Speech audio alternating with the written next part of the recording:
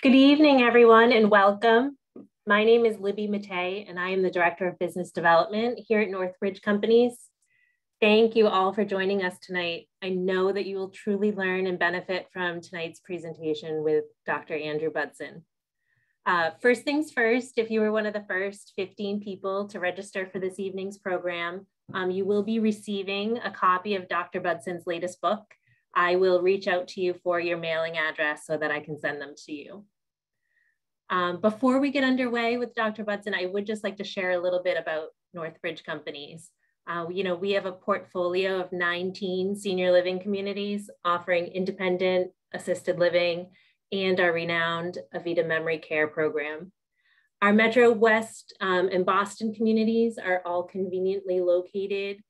They're in Wayland, Needham, Burlington, Tewksbury, and Andover. And then we also have several communities on the South Shore, the Cape, Maine, New Hampshire, and Connecticut. We are really proud to be privately owned and Massachusetts based. Our owners, Jim and Wendy, have regular presence here in our communities and often stop by just to say hello to our residents, families, and associates. Every Northbridge community offers the same quality of care in a beautiful setting, but it's really our team of associates who truly make us special. Their compassion and their desire to always be the very best. In fact, I can tell you tonight here at Carriage House, we have quite a few associates who are Zooming in to be part of this program and take the opportunity to learn from Dr. Budson. If you'd like to learn more about any of our Northbridge communities, you can stay tuned after the webinar for some contact information.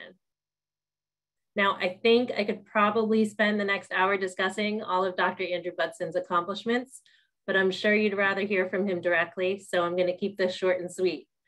Dr. Budson holds several titles with the veterans, the VA Boston healthcare system, including Chief of Cognitive and Behavioral Neurology, Associate Chief of Staff for Education, and Director of the Center for Translational Cognitive Neuroscience. He's also the Associate Director and leader of the Outreach, Recruitment, and Engagement Core of the Boston University Alzheimer's Disease Research Center. He's a professor of neurology at the Boston University School of Medicine and a lecturer in neurology at Harvard Medical School. Dr. Budson is the medical director of the Boston Center for Memory in Newton as well. I'm thinking there's more than 24 hours in his day because he's also found time to author his latest book, which he will be discussing this evening, 6 Steps to Managing Alzheimer's Disease and Dementia, a Caregiver's Guide. Dr. Budson, you're clearly a very busy man, and I sincerely thank you for taking the time this evening to share some of your wisdom from your latest book with us. We're all truly looking forward to hearing from you. So take it away. Why, thank you very much. Before I launch into any talks, I want to make sure the audio is working okay. There's at least one participant out there who was having trouble, and I want to just make sure that everyone isn't having trouble hearing us. If people could type into the chat that they can hear us with a little Y, that would be great, or a little yes or a Y. Okay, good, good. We're getting lots of people saying yes. Okay, to the one participant out there who can't hear us, it must be something on your end. Okay, very good. Well, it really is wonderful. Thank you, Libby and Jen and everyone else, Kristen, for inviting me this evening. So we are going to have, I think, an interesting and maybe even a fun program. It's a serious topic, but I hope that we'll still be able to have some fun with it. I am going to be talking for about 50 minutes, and then I'll hang around, answer questions almost as long as you would like. And we're going to go back and forth between doing a little talking just like this, and I'll also be showing some slides, and I'll read a little bit also from the books that I have written that we're going to go over this evening. So I'm going to begin by sharing a couple of slides, and we're going to talk about both the 7 steps to managing your memory, as well as the 6 steps to managing Alzheimer's disease and dementia. And we're going to begin by diving into this book a little bit. And we are going to learn about the 7 steps to managing your memory. And I want to start by reading a couple of points that we have in the preface of the book. So I'm just going to, okay, and Libby, if you can spotlight me for all participants, I think that would be helpful. Thank you very much. So I'm going to read a few scenarios from the preface. These are different memory issues that could happen to you, could happen to a loved one. And as I'm reading through these different scenarios, if you say to yourself, this is just what happens when somebody gets a little bit older, that's totally normal. Just say, yes, that's normal in the chat. Just a Y will do, or the word yes into the chat. If on the other hand, as I read off a scenario and you say to yourself, wait a minute, this is not normal. This could be the start of Alzheimer's disease or dementia. Give me a no or the letter N so that I know you're saying that is not normal. So here is the first scenario. So you walk into a room to get something and you forget why you're there. What do you think? Is that normal with a yes, not normal with a no? What do you think? All right, good, good. I'm seeing lots of Y's. Yes is normal. That one is normal. Woo, thank God, right? We would all be in trouble if that one wasn't normal. Okay, how about this one? You're having trouble remembering some of the events of your life, such as your wedding. What do you think? Is that normal, not normal?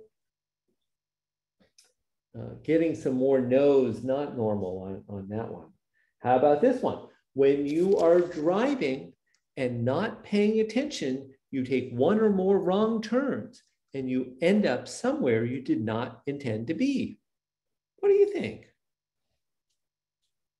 We're getting a split decision on this one. About half the people say that's fine, half the people say that's not fine. How about this one? You have difficulty finding your car in a parking lot. What do you think? Is that normal? Yes or not normal? No. Another split decision on this one. And how about my all-time favorite? Your family tells you you've asked that question before. Is that normal or not? Well, it is my job this evening to empower you with the knowledge so that you will be able to figure out whether these and other memory problems that you may be experiencing or you may see in a loved one, whether these things are normal, whether they're not, and most importantly, what to do about them. So we are going to launch into the 7 steps to managing your memory to empower you with this knowledge here. Okay, very good. So we're going to start with step 1, which is learn what is normal memory. So let's say there's some important information that you want to remember, such as somebody's name. Well, I'm going to give you a filing system analogy as to how we remember that information. And the first part of the filing system that I want to tell you about is the file clerk. Now, your file clerk is actually a part of your brain. It's your frontal lobes right behind your forehead. And it's the frontal lobe file clerk's job to take that information in from the outside world and to put it into your file cabinet. When we need to retrieve a memory, it's the frontal lobe file clerk's job to take that information out of the file cabinet and retrieve the memory. Now that's good, but guess what? As we all get older, our frontal lobe file clerk is getting older too. And I'm going to continue with this analogy to tell you about the 3 changes that occur in part of normal aging. Well, the first thing I want to tell you is that our frontal lobe file clerk, as she's getting older, she does not hear quite as well as she used to. What? And because of that, as part of normal aging, information may need to be repeated a couple of times in order for our file clerk to get a hold of the information and to put it into the file cabinet. Now, another thing that happens to our older frontal lobe file clerk is she does not move quite as quickly as she used to. And because of that, when she is walking over to the file cabinet to retrieve a memory, it may take her a little bit longer to get the information that she's looking for. The third thing that happens to our older frontal lobe file clerk is she doesn't see quite as well as she used to. And so you can imagine as she's squinting over the file cabinet, she may need a hint or a cue in order to find the information that she's looking for. But importantly, as part of normal aging, as long as the memory made it into the file cabinet, it should be able to be retrieved, even if it takes a little bit of time or a hint or a cue. So now we're going to switch and talk about some of the changes that occur in Alzheimer's disease. Okay, and here we're going to continue with our analogy, but now we're going to focus on the file cabinet. The file cabinet's another part of your brain. It's called the hippocampus, deep in your temporal lobes. And the problem in Alzheimer's is that Alzheimer's damages and ultimately destroys the hippocampus. And the way I think about it, it's as if there's a big hole in the bottom of the file cabinet. Now, if there's a hole in the bottom of the file cabinet, you can have the best, most efficient file clerk in the world, pulling information in from the outside world, putting it into the file cabinet. But what's going to happen? It's going to disappear into the hole, never to be retrieved again. And when that happens, even when information is repeated, even if you wait a bit of time or give a hint or a cue, it cannot be retrieved. And when that happens, we call it rapid forgetting. And rapid forgetting is never normal. It should always be evaluated. Now let's talk about some of the other problems that can come up in Alzheimer's disease. And one of these is getting lost. But anybody of any age can get lost. You make a wrong turn, something doesn't look familiar, and bam, you're lost. But what do we all normally do? Well, you can pull out a map from your glove compartment, or maybe this day and age, more likely from your phone. You can use a GPS device, or you can pull over and ask for directions. And using any of those methods, you're back on your way. But with Alzheimer's, paper maps and phone apps and GPS devices can be complicated and confusing to use. You can pull over and ask for directions, but they're often long and detailed and hard to remember. And it's for this reason that people with Alzheimer's have such difficulty getting lost. Now, another common problem in Alzheimer's is losing things, misplacing things. But guess what? Misplacing things is also very common in people of any age. I want you to type a Y or a yes into the chat if in the last year you have misplaced your keys, glasses, wallet, pocketbook, cell phone. Has that happened to anybody? Yeah, me too. So if you're losing things, if you're misplacing things, how do you know if it's normal? Well, if you are someone who every morning, all your life, you spend 5, 10, 15 minutes, hunting around the house, trying to find things, and can't remember where you put them. And now you're getting a little bit older and you're still spending 5, 10, 15 minutes hunting around the house looking for things. Well, guess what? That's probably normal for you and not something to worry about. But if you were somebody who was always very organized, always knew exactly where everything was, and now you're spending not only 5, 10, 15 minutes, but maybe 20 minutes or an hour hunting around the house looking for things. Maybe you had to buy a new cell phone because it never did turn up. Maybe you had to cancel your credit cards because you never could find that wallet. Well, that could be a problem. So the point I'm trying to make here is it's not only what the problem is, but also whether it represents a change from the way things used to be. The third and last thing that I want to make in this point is about repeating questions and stories. Now, anybody can be halfway through telling a story to a good friend and you say to yourself, oh my God, I told you this already, didn't I? And anybody can forget the answer to a question and ask it again. But when there is a pattern of repeatedly asking the same question to the same people over and over and over again, or telling the same story to the same people again and again and again, that is not normal. That's usually due to that rapid forgetting that we were talking about, because people rapidly forget that they told that story or asked that question.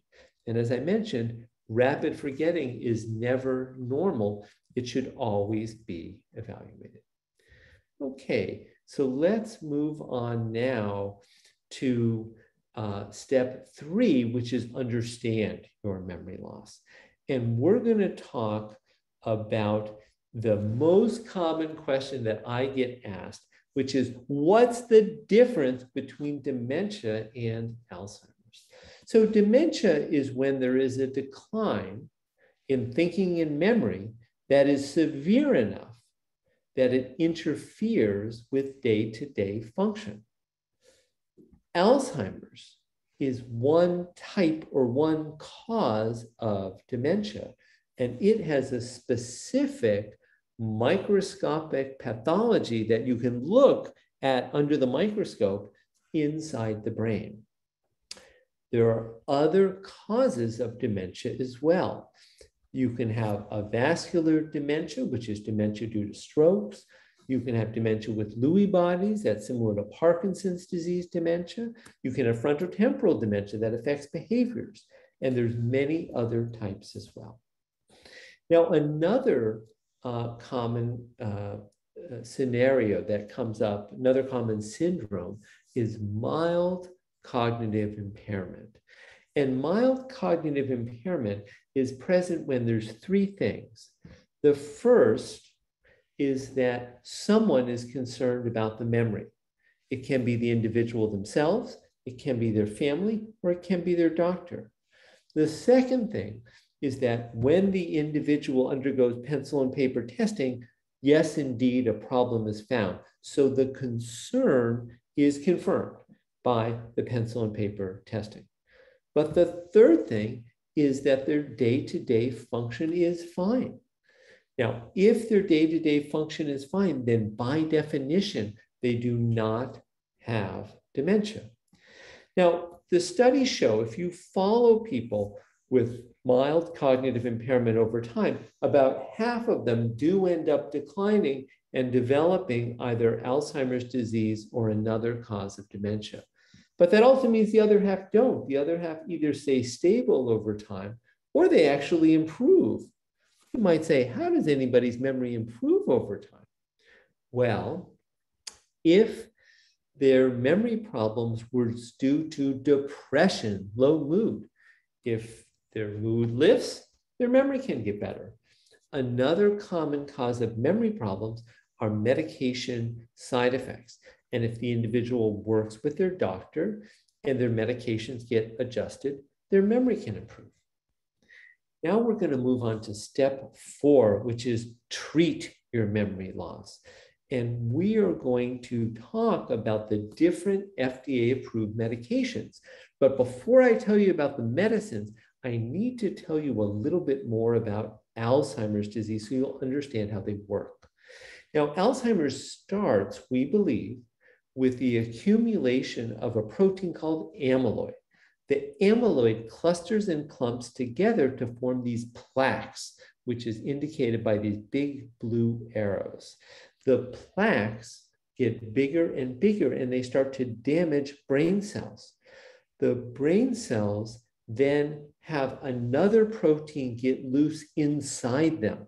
The protein's called tau, and the tau is very sticky, and it sticks to itself, and it forms these long chains that get all tangled up inside the brain. Now, once the tangles form inside the brain, it kills the brain cells.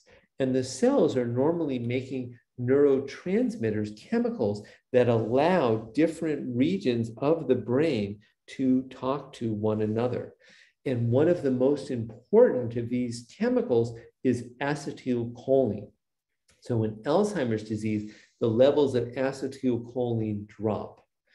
It's for this reason that the mainstay of therapy to help memory in Alzheimer's are the so-called cholinesterase inhibitors that help to raise up the levels of acetylcholine. These are medications I bet most of you have heard of. Many of you may be taking these medications. These are medications like donepezil, whose brand name is Aricept, rivastigmine, whose brand name is Exelon, and galantamine. All of these are medications that help to raise up the levels of acetylcholine. Now, from the perspective of the individual and their families, what these medications can do is they can turn the clock back on memory loss by 6 to 12 months. And what I mean by that is when someone comes in to see me in the office and I write them a prescription for one of these medications, I can make their memory like it was 6 months ago, or maybe even a full year ago. And the sooner they come in to see me, the more likely it is that I can turn that clock back a full year, because there's more brain cells that are still living that the medication can work on. Now, I talked about being able to turn the clock back, but unfortunately, I cannot stop the clock from ticking down. So when I see that person 2 or 3 years later, yes, indeed, their memory will be worse than when I first saw them in the clinic. But they're always going to be better off being on the medicine than not on the medicine. And if they stop it, what happens is they plummet 6 to 12 months worth of memory function in 1 to 2 weeks.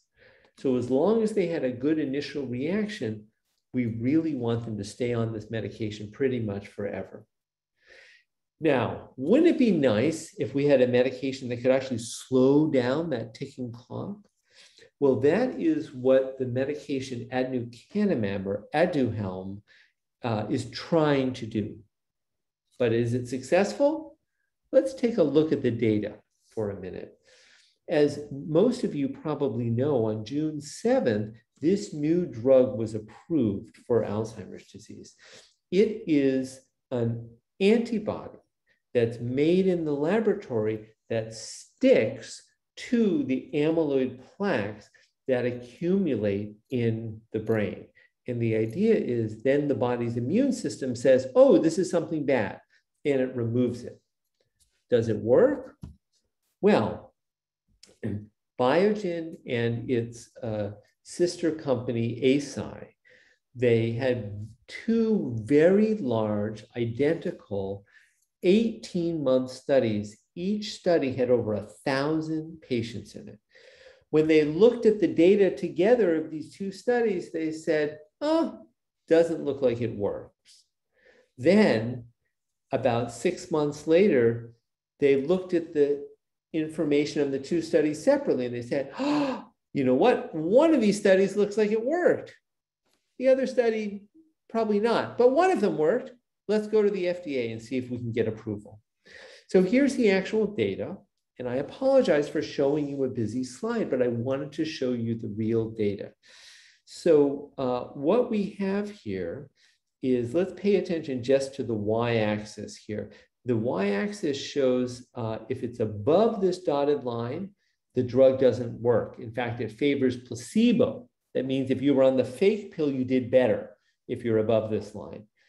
If it works, where it says favors treatment here, and you're below the line, then it works. Then the drug seems to actually work to help with thinking and memory. If you're right at the line, didn't do anything one way or another, okay?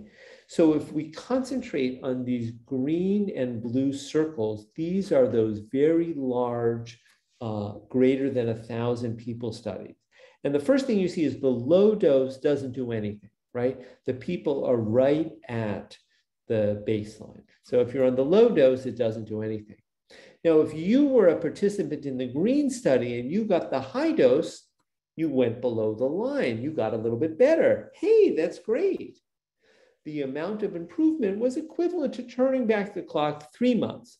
So it's not quite as good as the Aricept, but it's about somewhere between a quarter to half as good as Aricept.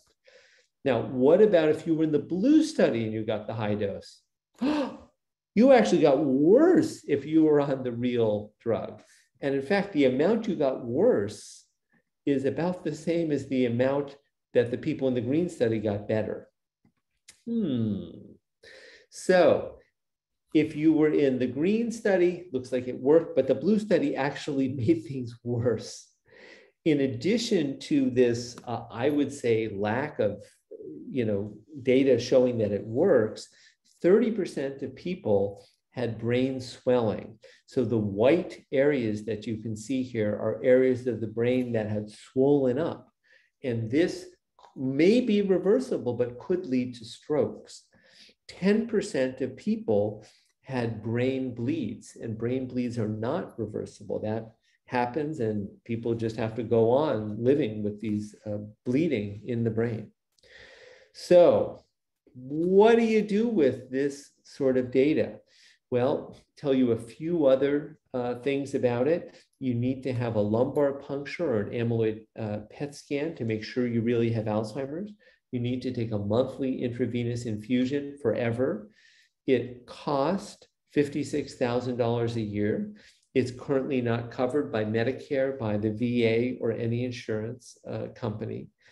The side effects include what we talked about. You need MRI scans frequently to monitor for these side effects. So I don't generally recommend it. There are other things I don't recommend too. Prevagen, curcumin, ginkgo biloba, resveratrol. All of these were worthy of being studied, but I am not convinced by the data that any of these really work. Okay. Let's take a look at step 5, which is modify your lifestyle. And we're going to talk about the Mediterranean menu of foods. These are the foods that study after study has shown are beneficial for thinking and memory. And in fact, there was just a study that I heard about today that showed that it can also help to slow down the decline in Alzheimer's. So as you can see, it includes fish, olive oil, avocados, fruits and vegetables, nuts and beans, whole grains, and poultry, like chicken. So these are the things that are good to eat. So what are the things that are not good to eat? Well, I hate to tell you, it's almost everything else.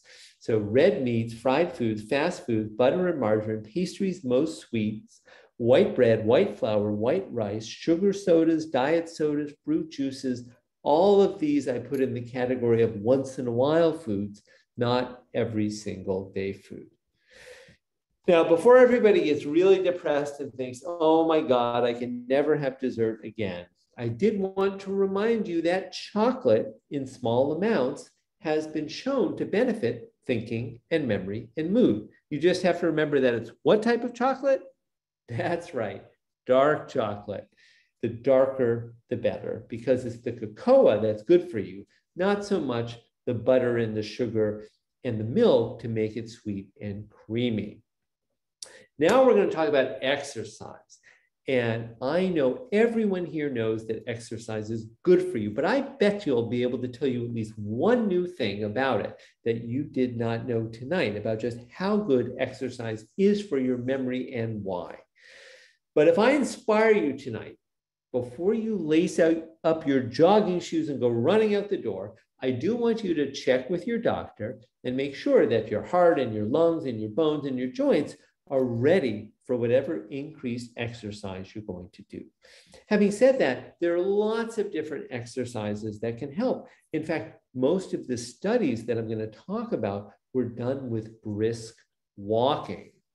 Now, the exercise that's been most shown to be helpful for thinking and memory is aerobic exercise, which means it gets your heart beating quickly, gets your breathing heavy. That's how you know it's aerobic. And as you can see here, we recommend that people do this at least 30 minutes a day, 5 days a week.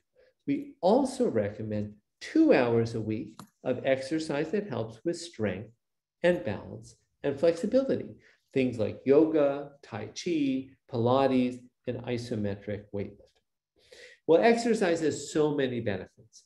It reduces your risk of strokes that could impair your memory. It reduces your risk of falls so you don't hit your head and impair your memory.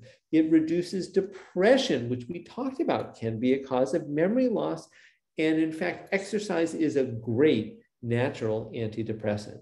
It also improves sleep. And you might say, well, that's good, Dr. Budson, but what does sleep have to do with memory? It turns out sleep has a lot to do with memory. If your sleep isn't good, you're going to be tired the next day.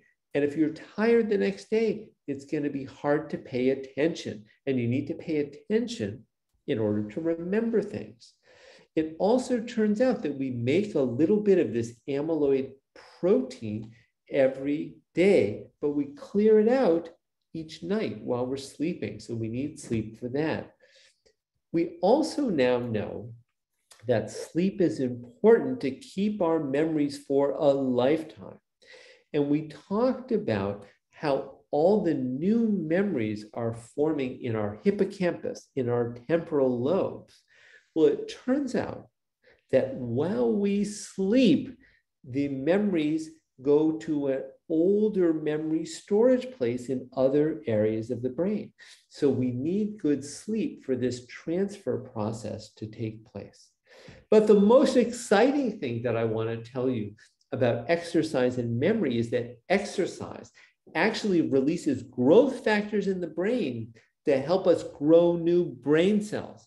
And in this study here, even older adults, 55 to 80 years of age, had so many new brain cells formed in their brain that you could see the difference in their hippocampus on an MRI scan in as short a time as 6 months. And the more people exercised, the larger their hippocampus got. Well, speaking of strengthening your hippocampus, let's talk about some approaches to strengthen your memory in general. Turns out that social activities are critically important. Engaging in a novel, cognitively stimulating activity and having a positive mental attitude all help. How does a positive mental attitude help? Well, people that have a positive attitude are more likely to be outgoing and social. They're also more likely to take care of themselves, eat right, and exercise. Now, what about those brain training games? Well, the studies show if you spend a lot of time doing brain training games, you get better at brain training games.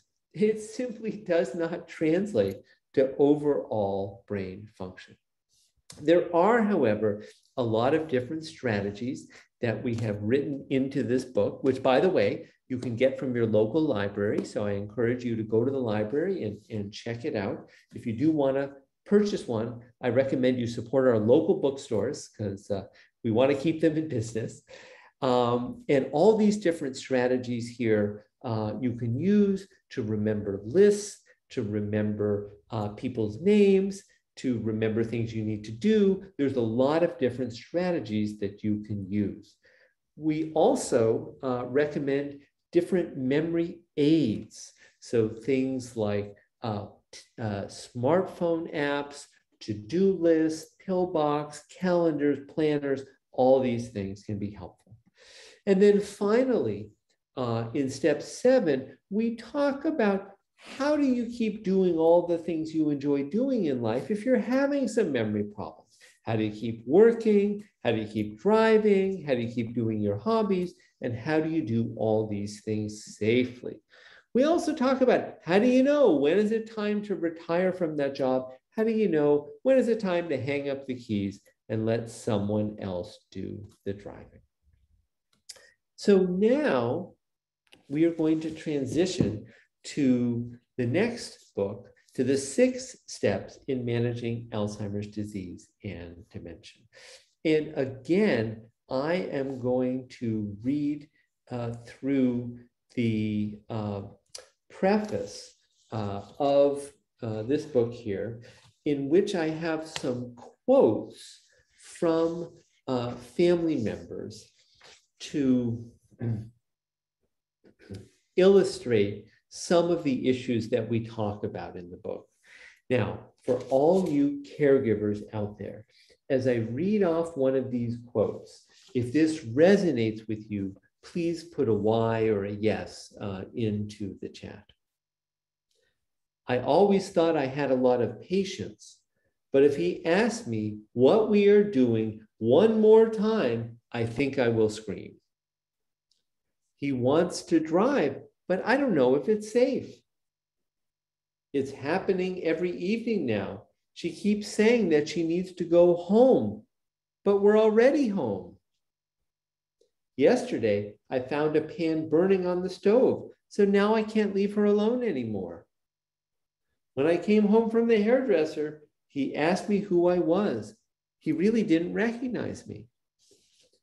So I don't know if those particular quotes resonate with any of you, but we try to talk about all the different issues that can come up with a caregiver who's caring for a loved one with Alzheimer's or another type of dementia.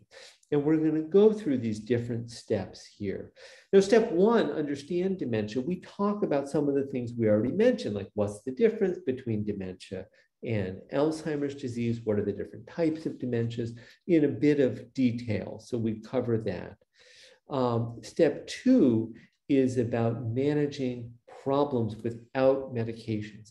And we talk about general approaches and then like every different sort of type of problem that you can imagine. And I'm going to begin by chatting a little bit about some of our 3 basic general approach. And the first is we call the 4 R's. Some of you may have heard of these approaches already. We didn't invent these approaches, but hopefully we've gathered them together for you. The first R is to reassure your loved one that everything's okay. So let's say it's the scenario where your loved one's trying to leave the house to go quote unquote home, even though they're already home. So we want to reassure them that everything's okay. We then want to reconsider things from their point of view. From their point of view, they may think they're, a child again and are trying to get to the home that they grew up in. So we have to reconsider things from that vantage point. We want to redirect them to another activity that is calming and will distract them from whatever it is that is upsetting them or trying to do that's not going to be helpful, like, go to their childhood home when they're, 78 years old. And the 4th R is what we as caregivers need to do, which is to take in a deep breath and relax. Because if we are feeling even a little bit irritated or frustrated or angry or fed up, we may inadvertently transfer this emotion to our loved one, which will only make the situation worse. Another strategy that is often useful is to start with small steps. So let's say we're trying to give dad a bath. I don't want to have a bath. I had a bath last month. I don't need another bath. You say, well, Dad, you really need to take a bath. I don't want to take a bath. So you can start with small steps when you have sort of willfulness or stubbornness like this.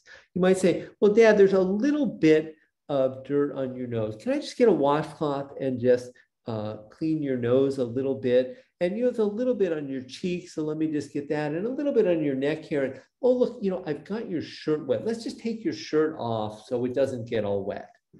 And then you keep going little by little, and either you've given your dad a sponge bath, or he now has his clothes off and is ready to go into the tub.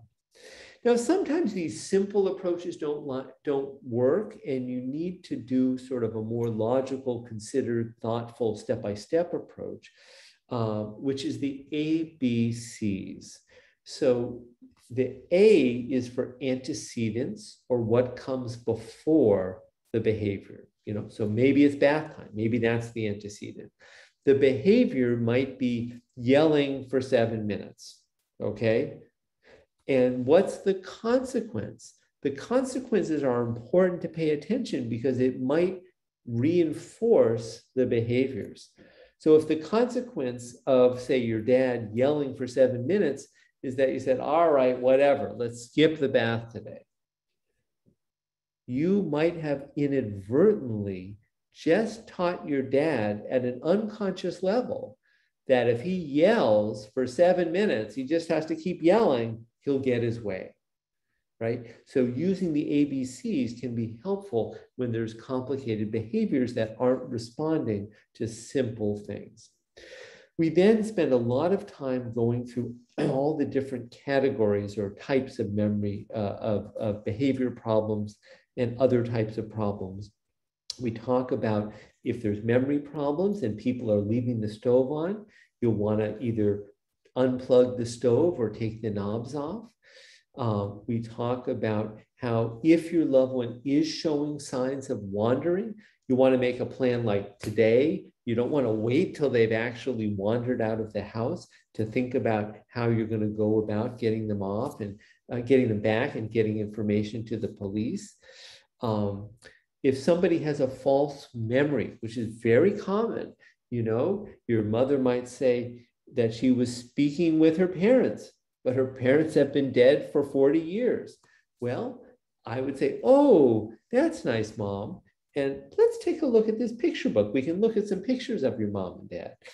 Try to use those 4 R's, redirect them, get them focused on something else. Don't have an argument with them about it. And on that same sort of vein, it's rarely helpful to remind people of their memory problems. So a lot of language problems come up in dementia. People have trouble finding words. They also have trouble understanding speech. And sometimes it's something simple like checking their hearing or making sure their hearing aids are working properly and have good batteries. But don't forget that you can help communication by using pictures, and also that nonverbal and emotional communication is often preserved. So tone of voice, body language, gestures, facial expressions, all of those nonverbal communications can help to get your point across. Vision problems are also very, very common. People can have trouble recognizing family members. Sometimes they even think you're replaced by an imposter. And we actually have some strategies of how to deal with this problem, which is not that uncommon. And there are ways that one can cope using other sensory modalities. And of course, you want to make sure their vision and glasses are working well. And you can often help a lot of things by increasing the lighting and the contrast. It's also important to work to reduce the impact of hallucinations rather than trying to eliminate hallucinations. So the idea is let's make them less bothersome. It's very hard to eliminate them, but we can make them less bothersome. Anxiety and depression are very common, and we want to separate those from their lookalikes, which is pseudobulbar affect that we talk about. Managing driving is very important.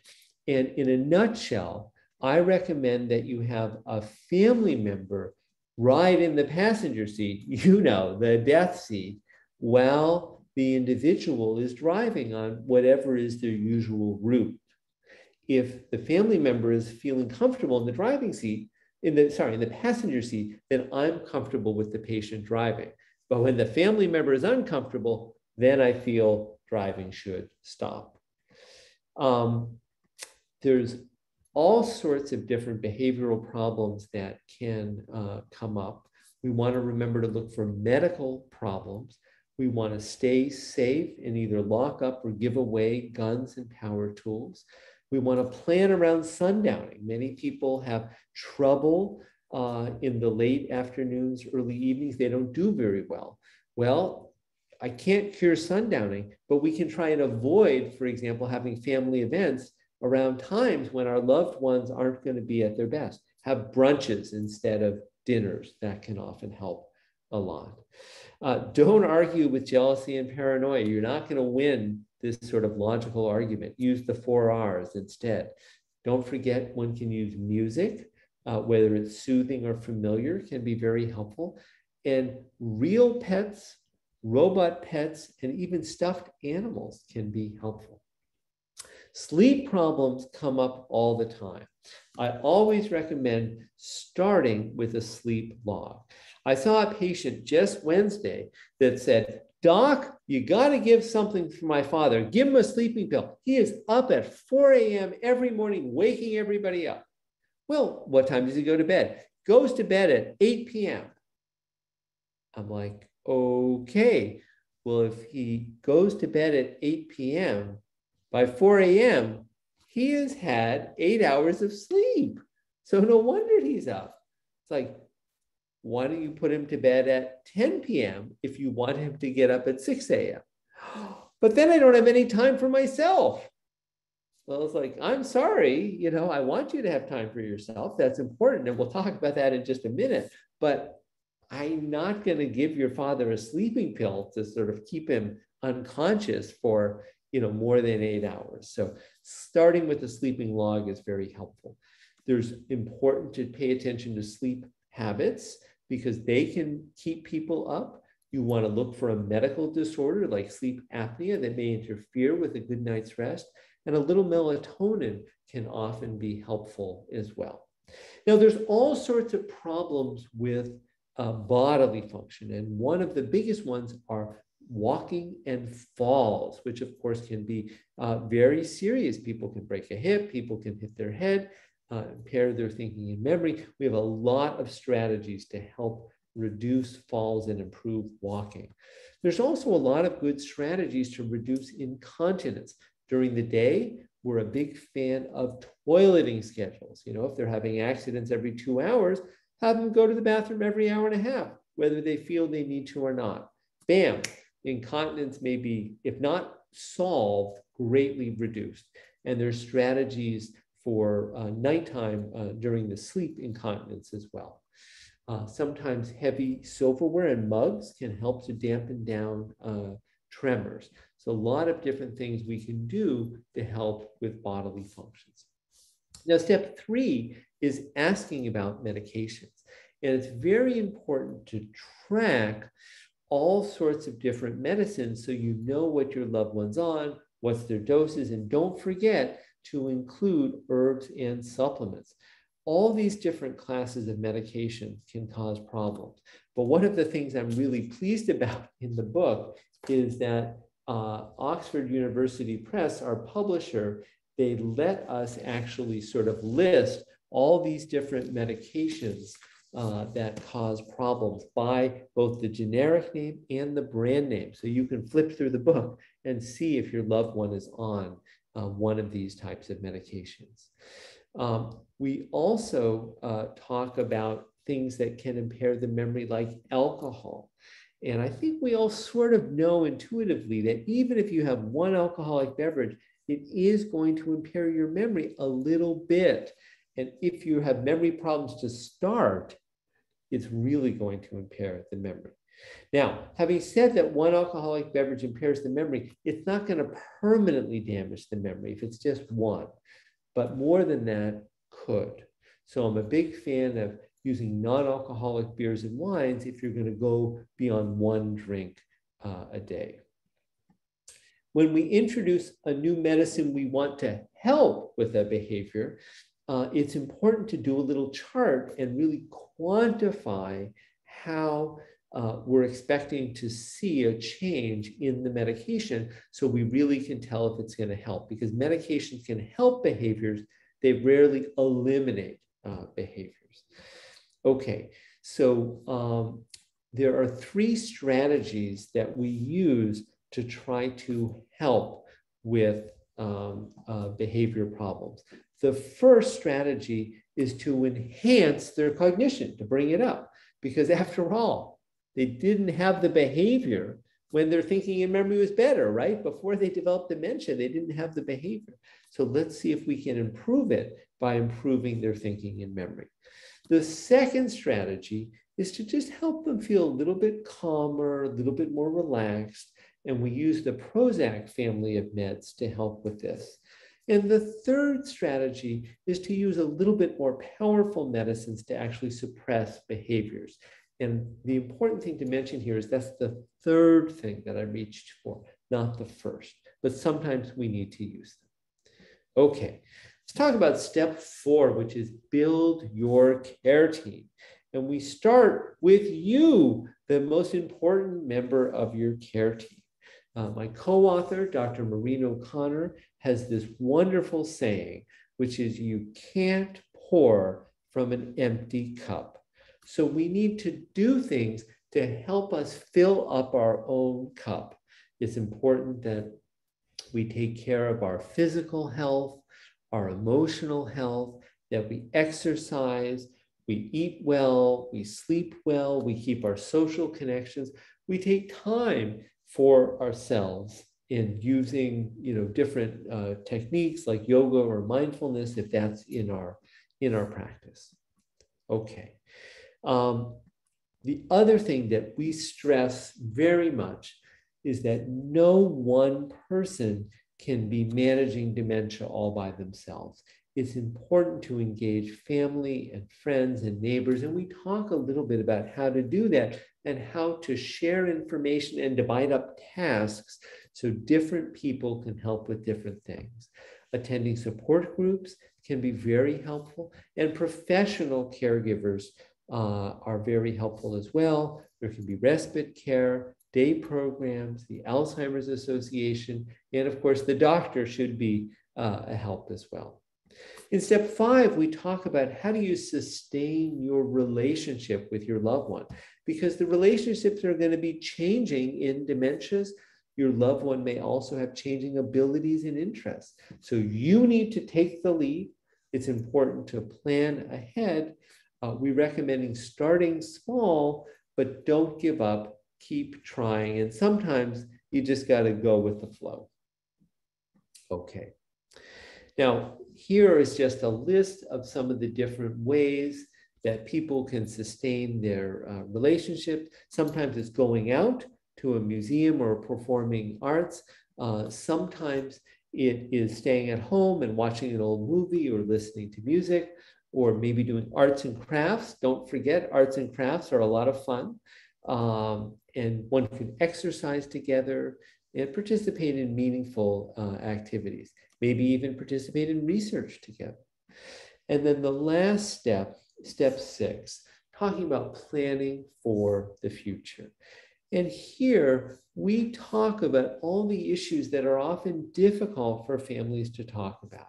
We recommend you start early and involve your loved one in the planning as much as they can. We talk about medical and legal issues, financial issues, how to protect your loved ones from scams and con artists. We talk about how do you know when is it time to transition to a new community and how to make that transition go smoothly. I can't promise a smooth transition, but there certainly are some wrong ways to do it. So we talk about at least about some of the right ways to make that transition, to make it go a little bit easier. We talk about, again, issues that can be difficult for families to talk about, but things you want to know about ahead of time. What is the funeral going to look like? What is the death itself going to look like? What does it mean to be dying from dementia? How do you know if you're close to the end or not? What do you do with the body? How do you plan your own future if you have, pretty much done nothing 24/7, then care for your loved one? So that is the 6 steps to managing Alzheimer's disease and dementia. And if you're looking for more information, of course, you can check the books out from your local library. And Libby is also going to give some of them away for the first 15 people who I think joined us or signed up for the talk tonight. I also have some blogs on Psychology Today and Harvard Health that you can take a look at. I have a website with some resources as well. I don't mind if people email me. That's just fine. People can email me questions after the talk. And you can also follow me on Twitter and Facebook. So thank you very much. It was a pleasure. And if people can type questions into the chat, it would be my pleasure to answer them.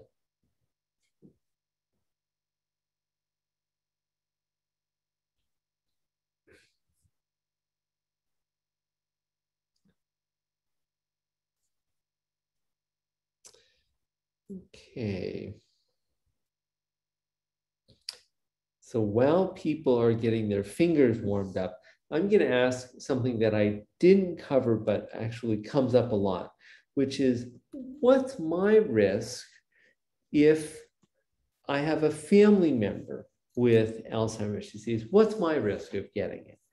And the answer is that the study suggests that one's risk is increased a bit, generally increases 2-fold to 4-fold.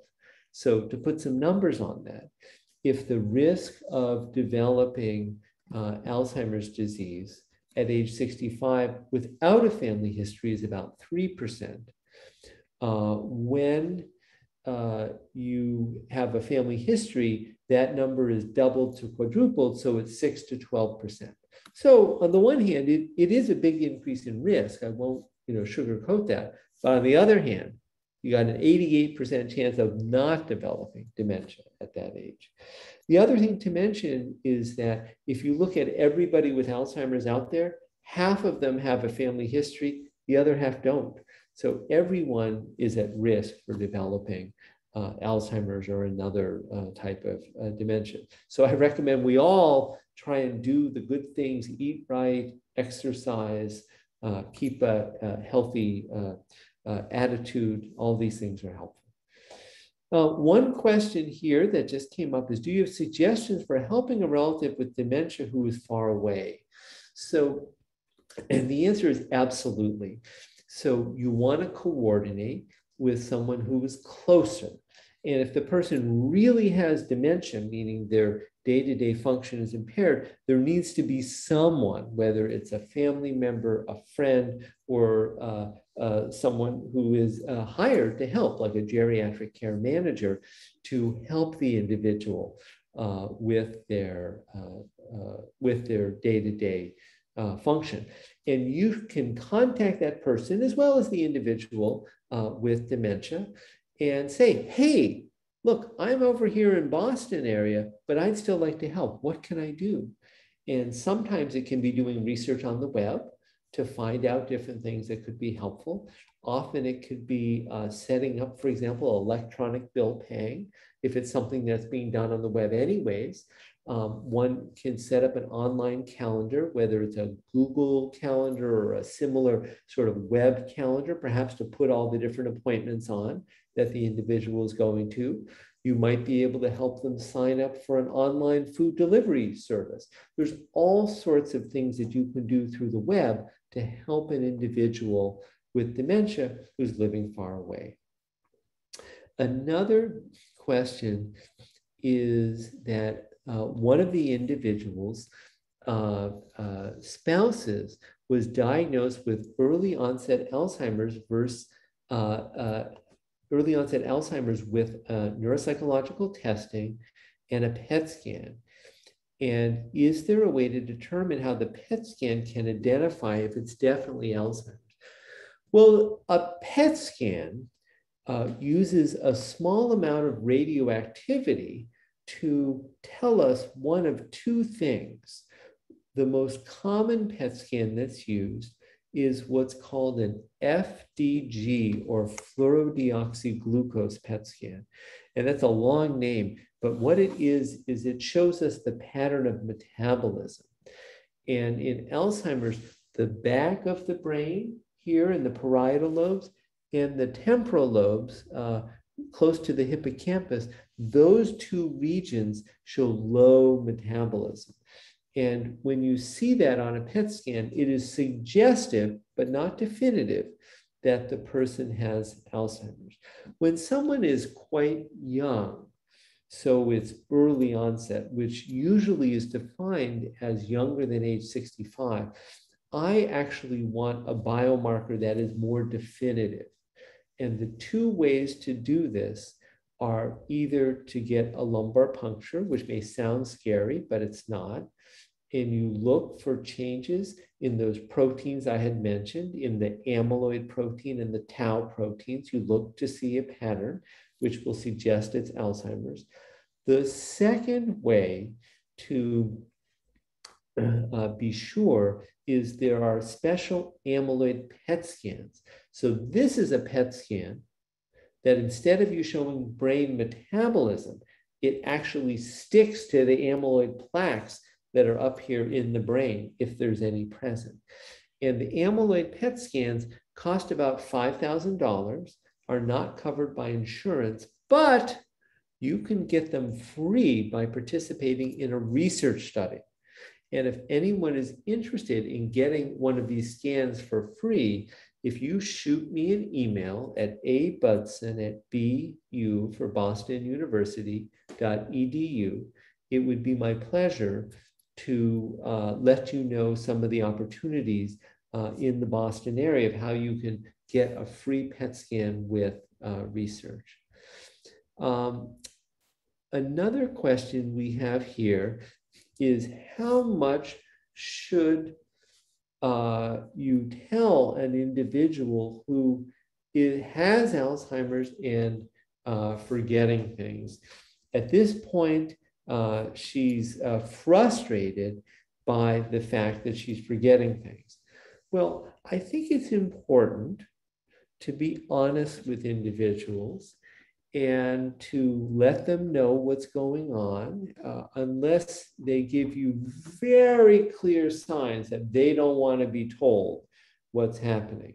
I do think people have the right to refuse information if they don't want it, but I don't encourage that. I think people should be informed at some point in the disease. If it's clear from the doctors that the individual has Alzheimer's, they should be told at least once that they have it.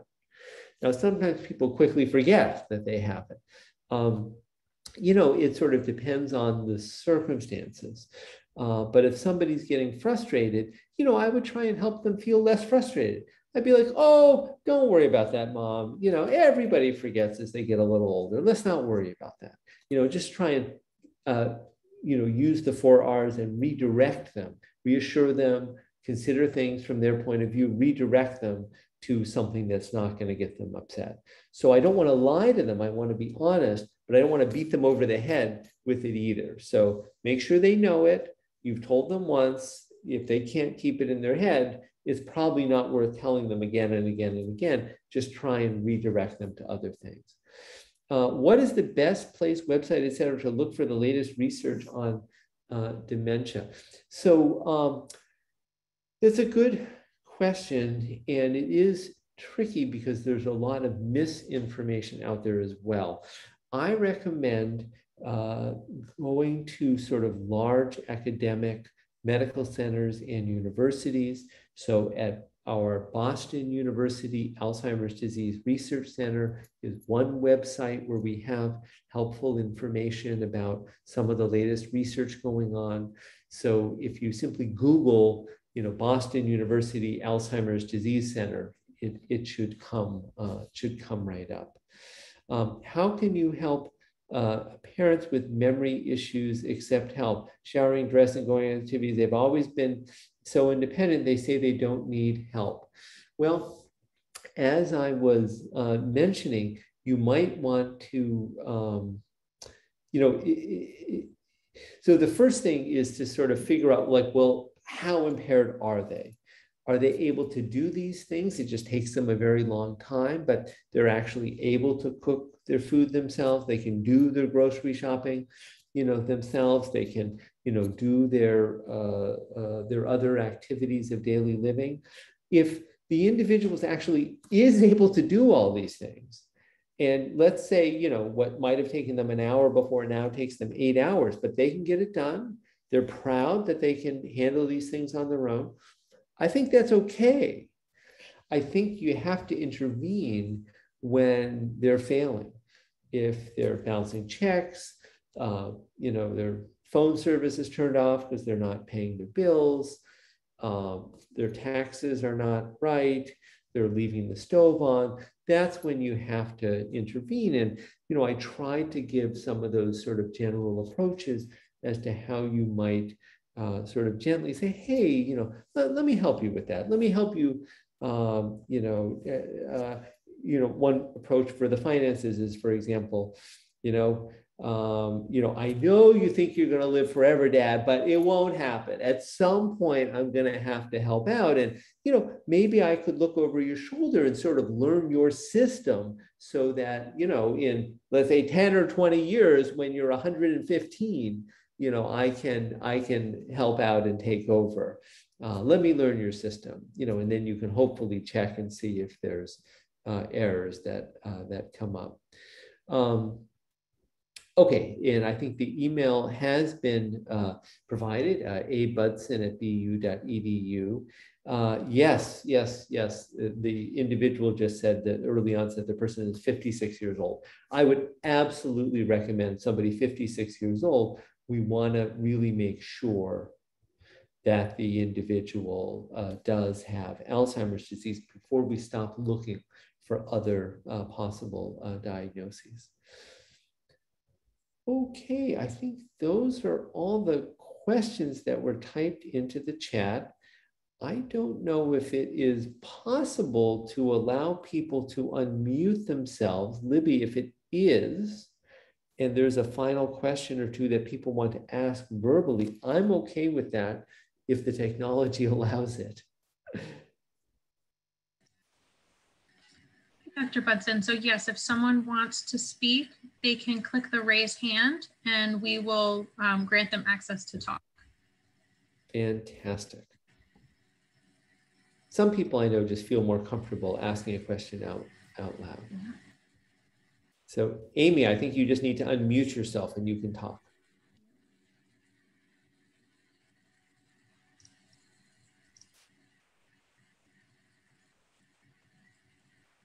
You're good to go, Amy, if you have your question.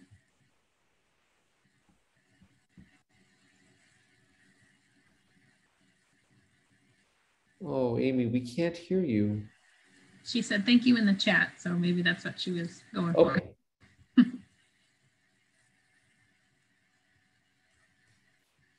Anybody want to raise their hand and unmute themselves if they wanted to ask a question verbally?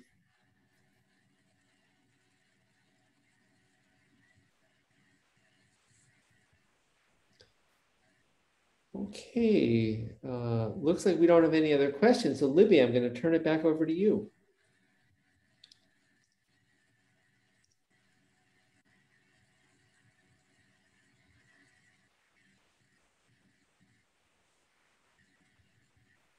Dr. Budson, I just wanted to say thank you so much for taking the past hour plus to share your knowledge and information with us. I'm seeing a lot of people on the chat saying thank you and that it was so helpful. And I hope that Northbridge can continue to partner with you and bring more series like these to our families and local seniors. So thank you again, everyone. Oh, absolutely. No, thank you, Dr. Budson. Yeah, absolutely. It's part of my mission, both part of my role at the VA and at the Boston University Alzheimer's Disease Research Center is to do outreach and education events. And it's my pleasure to do these talks. And it's actually, that's why I write the books, because it's actually part of my job to educate folks. So happy to do it. Thank you, everyone, and have a great night. Bye.